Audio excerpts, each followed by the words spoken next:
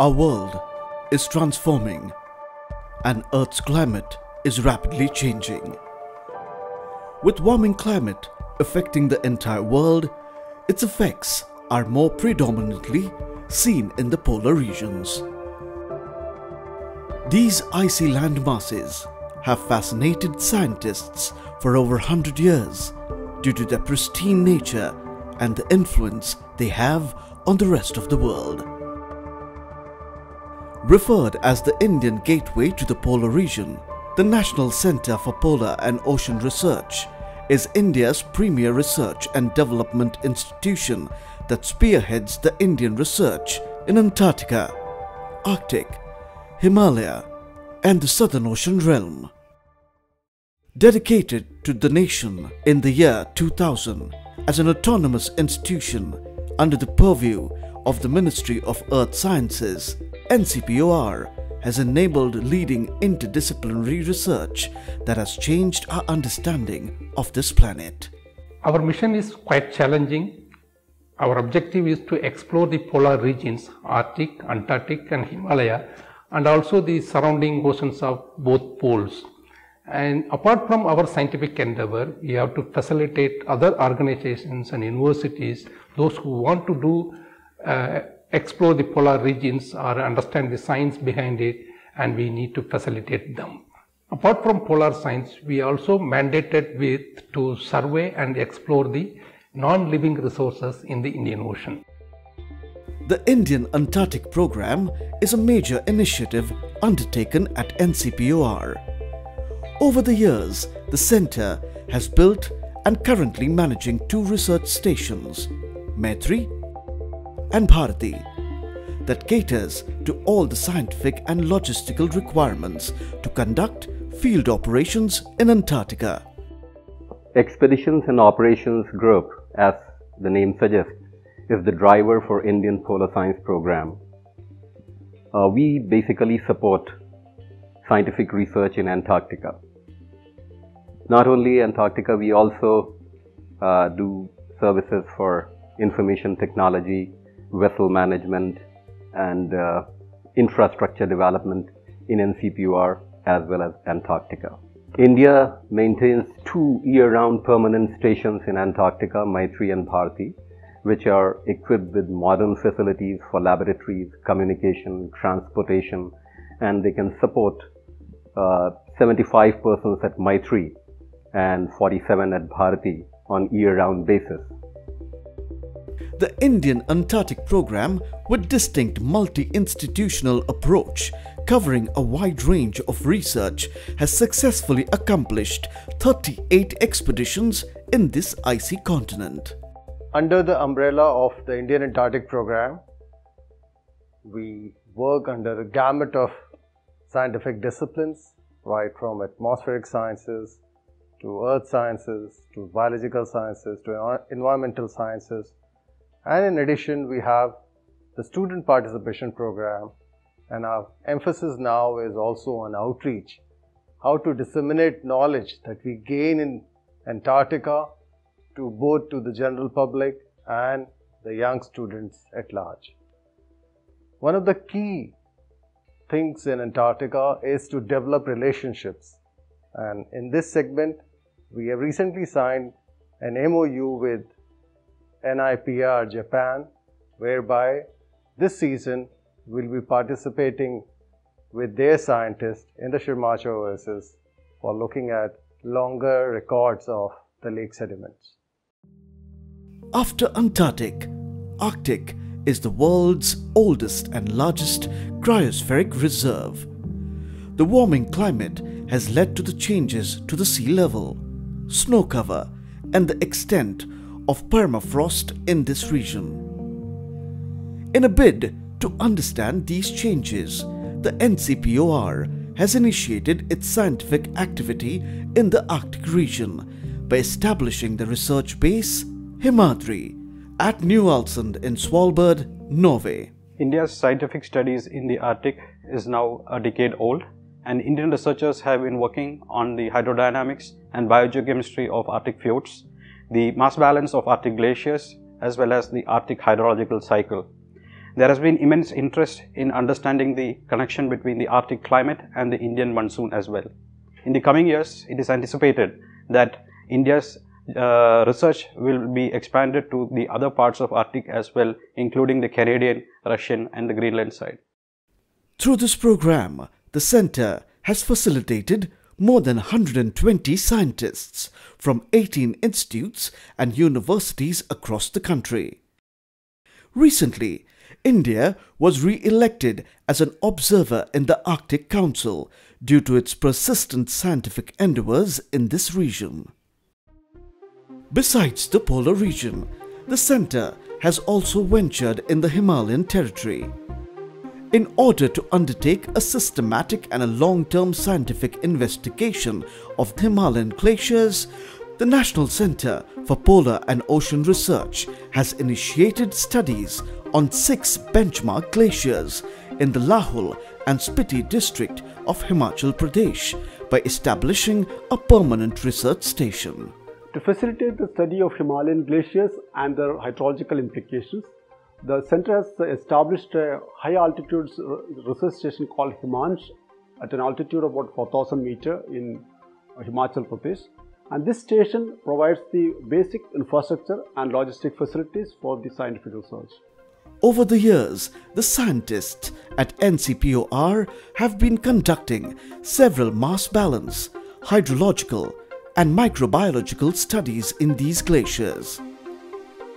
To enhance the understanding of glaciers in the Himalayan arc of Indian region, the Centre has initiated multi-institutional program named Himalayan Cryospheric Observation and Modelling, with collaboration from 8 national universities and institutions in India. Another major research area focused at the Centre is to understand the Southern Ocean. The Southern Ocean has an immense influence on the Earth's climatic system. Over the last several decades, the Southern Ocean is undergoing some drastic changes, and to understand this, the Centre has so far organized 10 successful expeditions in the Indian sector of the Southern Ocean. India has started the Southern Ocean Expedition since 2004. It is a multidisciplinary and multi-institutional observation. And the main objectives of this program is how the ocean atmospheric dynamics affect the tropical climate and weather, and how the physical process and the aerosols and the trace gases is affecting the biological productivity and the biogeochemistry. And the 10 expeditions already we have launched, and in future we will be planning for the observations, for time series observations we are planning in future, especially with the mooring equipments as well as the gliders, and the modeling aspect also will be studied in this area.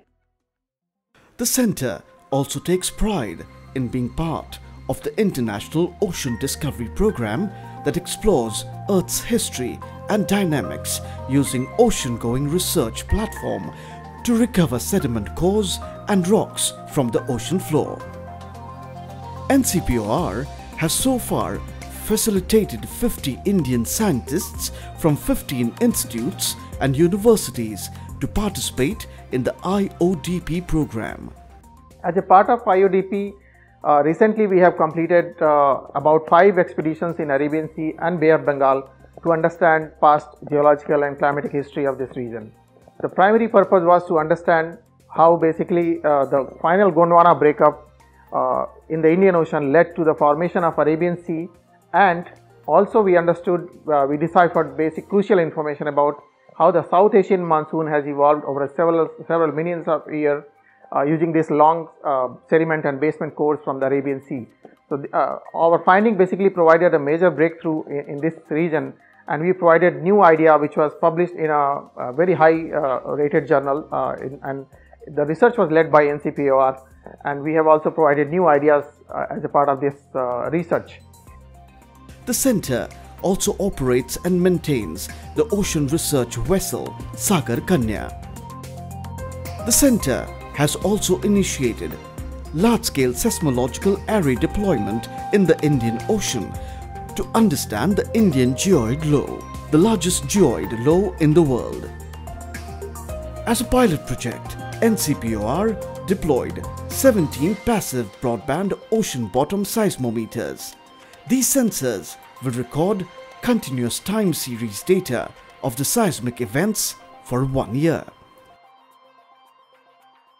With India having the 12th largest exclusive economic zone in the world, the Government of India has entrusted NCPOR as a nodal agency for the comprehensive mapping of the EEZ of India that will help in optimum utilization of resources available in these waters. The program on geoscientific studies of the EEZ is a multi-institutional endeavor to map the seabed of the Indian EEZ using high-resolution multi-beam techniques. So, NCPOR has so far mapped around more than 15 lakh square kilometers of the deeper water blocks of the Indian EEZ, which is coming to around 82% of the deeper water blocks. A comprehensive geoscientific exploration of parts of Central and Southwest Indian regions were initiated by NCPOR under the aegis of MOS to identify and locate active and inactive hydrothermal fields in the region. A contract for exclusive exploration right was also granted by International Seabed Authority for an area of around 10,000 square kilometers. So, NCR has surveyed the region and so far identified around 7 to 10 potential locations of hydrothermal activity in the region. Apart from in-situ studies spread across the sphere, the Centre also facilitates polar and ocean research by offering state-of-the-art in-house research facilities. The Centre has established India's first ice core laboratory with a world-class facility to preserve and study snow or ice cores from polar regions. Besides the IsoTrace lab for trace metal and isotopic analysis, a field emission scanning electron microscope lab that helps in detailed structural analysis of siliceous and calcareous archives in the ocean and lake sediments has been recently established.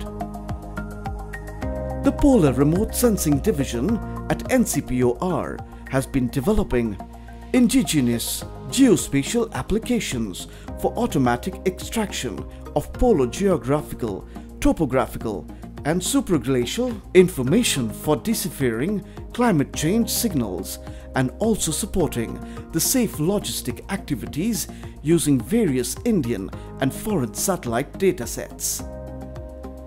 During the last year, the Centre has organized several international and national meetings and conferences. One of the flagship yearly conferences the Centre organizes is the National Conference on Polar Sciences. In order to disseminate information collected in this wide spectrum of trans-hemispheric research, the Centre has been organizing several outreach activities. NCPOR adds the Polar Research Capacity Building Initiative by producing numerous PhDs and project dissertation. The increase in the quality of research can be seen through the publication that has led to a fourfold increase in impact factor during last couple of years. The National Centre for Polar and Ocean Research has now earned an international reputation for its expertise in polar and ocean science and also its operations.